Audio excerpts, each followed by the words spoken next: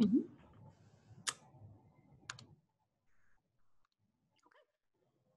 I think we're here now, right? We're here.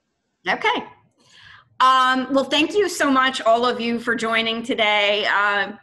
Just so many of you I know have supported in the past, and what we've been able to do this year with the experience of Virginia under our belts, really, we've just been able to take off in North Carolina this cycle. I wanted to start a little bit just to share with you. I know many of you have had a chance to look at the videos on the site. I did want to show you one that we just dropped this week that I thought might help you understand a little bit how this process works. As Julie mentioned, we did the film shoot in June. We also went back 2 weeks ago and got some folks that we missed the first time around. And I'm going to give you all the numbers here shortly.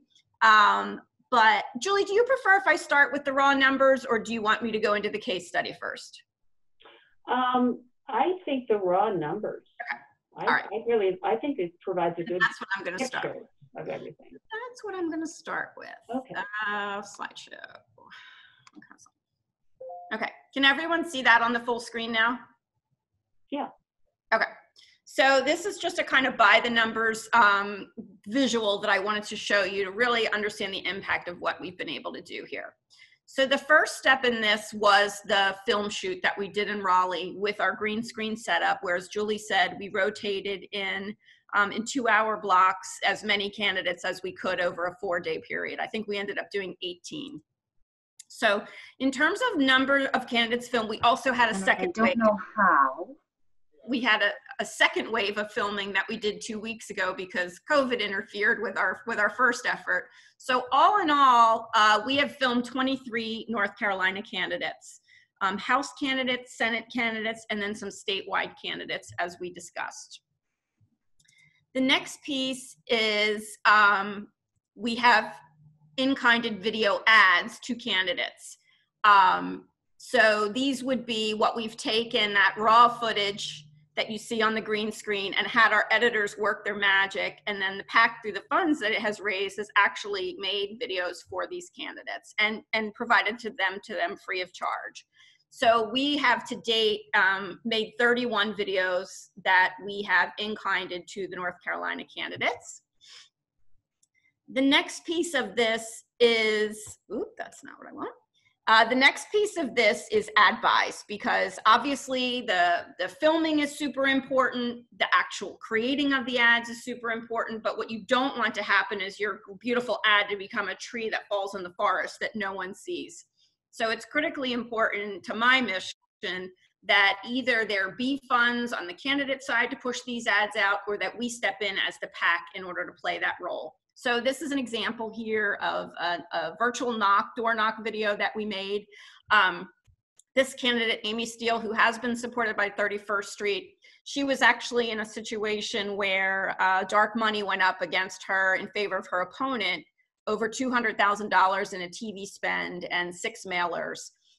So the PAC stepped in here to get her up on connected TV and various other forms of digital. And we did ad buys. We paid for the ad buys to actually push her ad out. And we get all sorts of metric reports and things like this on the different ad buys that we do. But all in all, we have put dollars behind 5 of the ads so far for candidates that we felt really needed that. Brian Farkas, who you're going to meet soon, being one of them. The last piece is where some of the magic starts to happen. I view the PAC very much as a gap filler. I work with all of these campaigns as a consultant, and I've been embedded with these campaigns like Brian since March. We've been slicing and dicing these districts and coming up with messaging plans and polling plans and all of this stuff, with an idea toward having this content ready to go when Brian's campaign is ready to spend money. The problem is that, as Jim was saying, it's so important for these campaigns to really have good financial showings that they need to keep the money in-house for a long time to have those showings.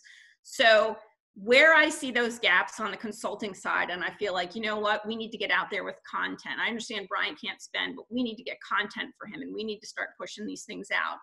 That's what we do, and that's what you've seen. But we eventually get to a point in the cycle where we are now, where Brian is allowed to spend money, and we have polling back to find out what are the most important issues to moving the voters in this district. So now what's happening, Brian hasn't even seen this ad yet, but we were able to generate from the PAC's footage a 30-second healthcare Medicaid expansion spot that we know from the polling, the path to victory. This is the #1 issue that resonated with the voters that we need to engage and move to the polls in order for Brian to win. So this spot has already been cut. It is ready to go. And now when Brian comes to us and says, okay, I'm allowed to spend money now, we're not sitting around trying to cut an ad, make an ad. It's there, it's ready to go, and we'll go live this week. So Brian's campaign will pay for that ad, and they will also pay to push it out. And were it not for the fact that we had this content, that couldn't be happening right now. So that's 5 candidates at this point have paid for their own ads generated from the content that we filmed. That process is just starting, and that is going to take off in a million directions this week now that candidates are spending money. For those of you, we're going to pass this around, but for those of you who like to more see text with the numbers, those are the raw numbers as well. And I'm going to do, let's see. Sorry, guys. I'm going to go backwards here for a second. Wanted to talk to you a little bit about what I mentioned earlier, which is the whole magic that happens with this process. Again, being on the consultant side, being on the PAC side, this really becomes a whole process of synergy. So because of my work with Brian as his digital consultant, I'm meeting and talking with him, starting in March, and we're talking about his race, his background, his bio. Because 31st Street raises the funds for me to actually go film Brian in June, I have a huge sit down with Brian before that, where we parse his whole story and all the issues that we think are relevant. We sit down, we film, and I really just do a candidate documentary style interview with Brian, where I prompt him about the bio things that I think we want to highlight, the issues that we need to touch on, really gathering everything we can in advance of the polling, which can be a little tricky. But here's the cool part. The cool part is that when we're then forming the polling, I can hop in because of the relationship I had with Brian and what I know about his story to say, hey, did you know that Brian, played at Greenville Little League, and that's really a big deal in this district? Did you know that, I can sort of jump in with things like that and help frame that polling. And we've seen in a lot of instances where that has then come back when we get the results as, wow, this is the thing that's hitting off the top of the scale. And then we've got the content we pulled together. The thing we've learned about Brian's district is that the key to winning his district is going to be winning over a key group of younger voters who are very interested in boldness and new ideas. And it just so happens that we have Brian on film talking about that all over the place. So we have no shortage of ads. This is another example I want to show with you. Alan Wellens, who's running in the Senate. Again, we film before the polls, which can be tricky, but Alan's poll came back and we found out the #1 issue that moved voters was education. So the PAC cut a 30-second spot for him on education. The #2 issue is racial justice. So the campaign asked us, there's this great story Alan shared with you about his involvement with Reverend Barber in Moral Mondays. Could you cut that into a racial justice spot for us that we could then go out with? So as luck would have it, we had the story. We pulled it together this week and delivered it to Alan, and this is what it looks like. In 2013, I decided I'm going to go up to the legislature and stand up with Reverend Barber against this legislature that won't expand Medicaid. We went into the legislative building and we sang and prayed. We were all handcuffed, marched off, put in a bus, arrested for disturbing the peace. This is the time for us to stand up together as a community. We're all in it together, and we better fight together.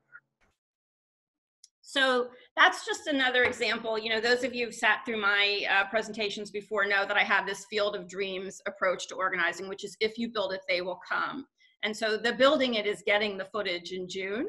And so many things flow from that. We're able to in-kind content. In this instance, you know, with our candidates unable to knock doors and hold fundraisers. Well, how did we help them? Well, we created bio videos for them as early as May that they could then push out and fundraise from, and in fact did. We made one for Ricky Hurtado. I think he raised $7,000 or $8,000 off of it. Amy Steele, her superpower in 2018 when she ran the first time was knocking doors. She can't knock doors now. So we had her look into the camera and said, Amy, let's do a virtual door knock. And she knocked, and you can go watch that on our YouTube channel. So really kind of trying to fill those gaps where we can. And then, you know, when this polling comes back and we're in this moment where, okay, we just got the polls back, we need to go live now, because what we know from our polling also is that our folks have low name ID. We have the footage and can go in about a matter of a day or two, cut exactly the kind of spot that we need.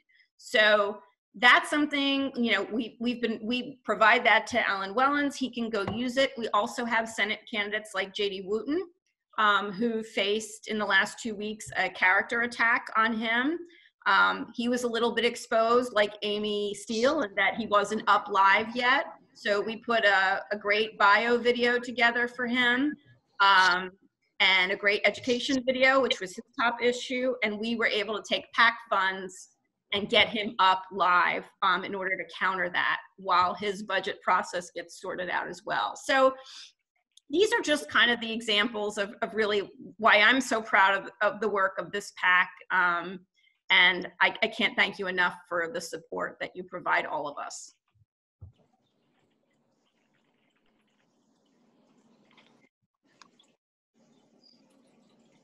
Okay. So thanks, Chris. I wonder if we should stop right here for a minute instead of going right to Brian Farkas and having him talk a little bit about his campaign. Are there any questions? I know that Isabel had a question about in-kind donations. Are there any other questions that people want to put in the chat right now for Chris to answer? So, because that's sort of technical, I don't want to wait till the end. What is an in-kind donation, Chris? So what that is what I guess what President Trump doesn't believe in. I don't necessarily hand money to Brian Farkas's campaign, but by giving him a video, I've given him something of incredible value. By filming him at no cost to him, I've given him something of incredible value. So the PAC has to file an in-kind report that essentially says, okay, we gave Brian Farkas a bio video that cost us this much to make, and we also in-kinded a film shoot. So we divide the cost of our film shoot across everyone, and it ends up, you know, maybe at $1,000 for each candidate. And so we file that report, and that shows as a contribution to Brian. So what it basically means is it's free to Brian, but we're just doing the reporting that we have to do to reflect that. Okay, and here's another sort of more technical question. Where are the ads placed? Okay. And this sort of targeting? If you could just go into that for a little bit. So I often get the question, what platforms are you on? And Brian actually heard this spiel this morning because we had a team call with him. We don't necessarily focus, and this is one of the reasons I'm really pleased with the distribution work that we do. We don't say, oh, we're going on Facebook. Oh, we're going on display. The first rule of campaigning is you have to meet your voters where they are. And what we know is that before COVID, voters were spending 6 hours a day on their devices. We know that has increased. So the next rule is beyond find them where they are on their devices is how does Julie consume her media differently than I consume mine? Probably very differently. But I want to find, if I'm trying to send Brian's ad to Julie, I'm going to try and match her on 4 different ways. I'm going to look if she has a Facebook. I'm going to find her mobile phone number. I'm going to find her IP home address. And I'm going to find out if she has a connected TV. So if she's watching through Roku or Hulu or any of these kind of things, her content. And I'll submit that to a matching service, and the matching service will come back and say, hey, you know, they won't tell Julie by name, But we can get her on Facebook, we can get her on this mobile ID, and she does do connected TV. And so I will then take Brian's ad and we will serve it to Julie on all those different platforms.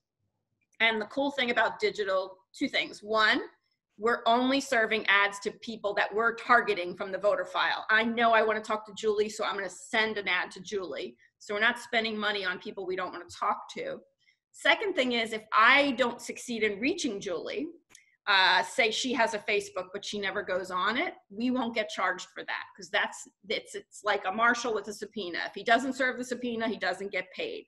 So if Julie never opens her Facebook feed and scrolls through it, we don't get charged. So that's kind of the basic answer. And I'm happy to stay late and get into that with more detail with anyone who would like to. We will be able to have sort of a more open-ended discussion. At this point, I just want to answer one question about the contributions. All of the contributions through Act Blue go to the PAC. 31st Street does not have a treasury.